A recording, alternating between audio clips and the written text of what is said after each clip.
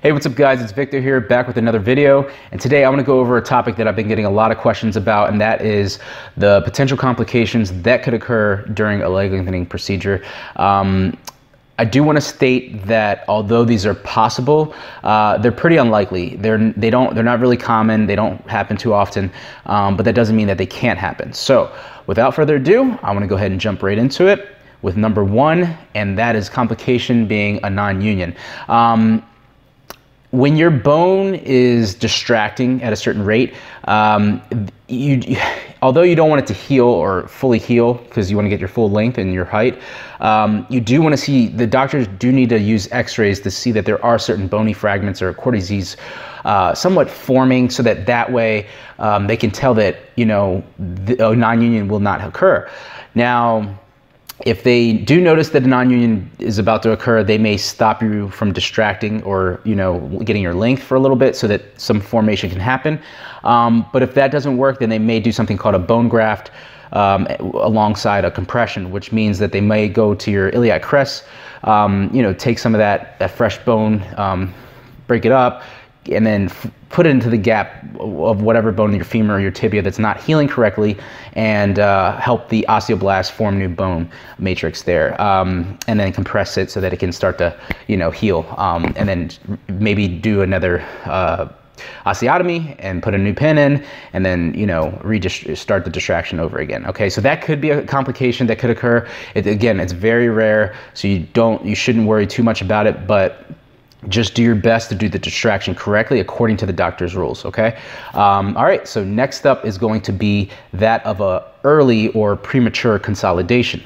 Now, it's the opposite of a non-union, meaning that your bone doesn't, the non-union is when your bone doesn't heal, and a premature consolidation is when your bone heals too quickly.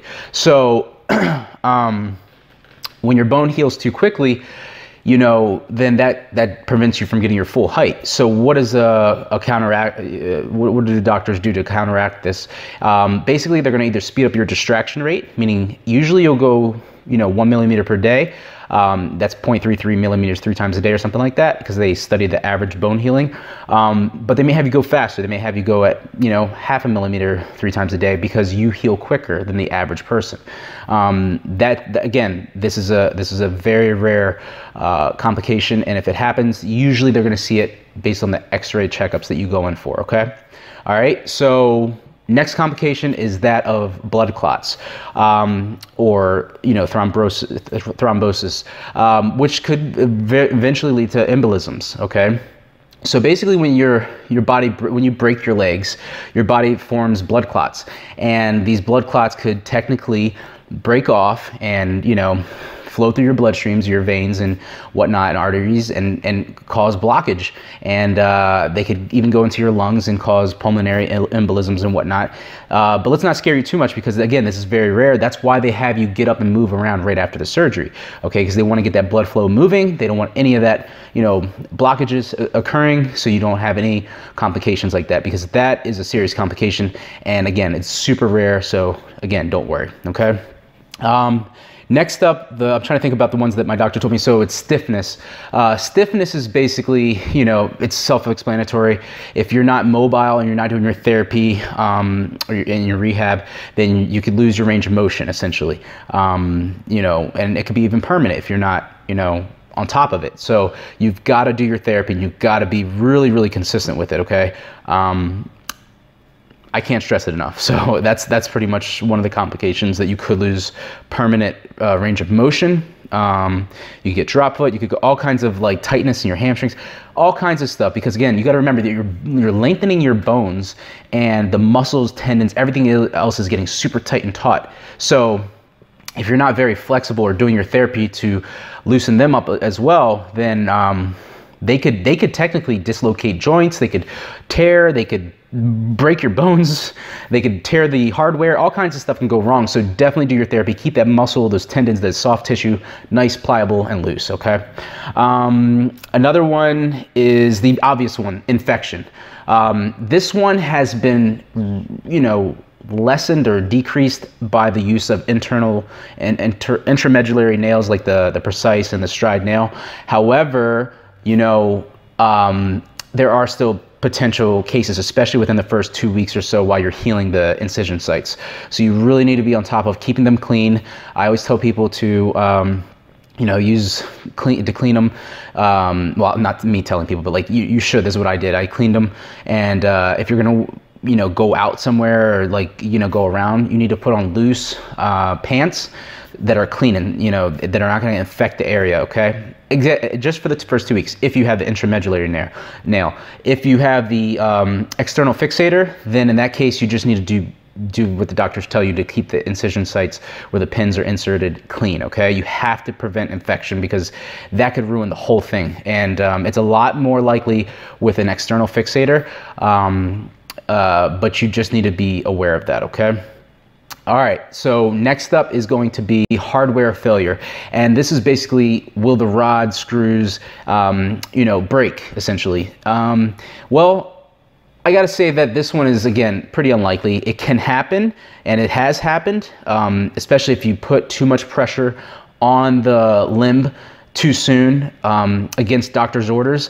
That's why you really need to listen to them exactly as told. But again, it can still happen. A broken screw, again, pretty easy fix for the doctors to do. But if the rod gets broken or, a screw lodges the rod in a different way or whatever, then that's something that your doctor's gonna need to deal with. But if it happens, it happens. They're just gonna have to go in, fix the situation and keep you moving. But honestly, it's pretty unlikely. I mean, nowadays they have the stride nail. It's much stronger if you're getting that done. If not, you're getting the precise. Still pretty strong. These are like titanium and then steel, stainless steel, devices. So these things are pretty darn strong. But it can happen. So just be aware of that as well. Okay.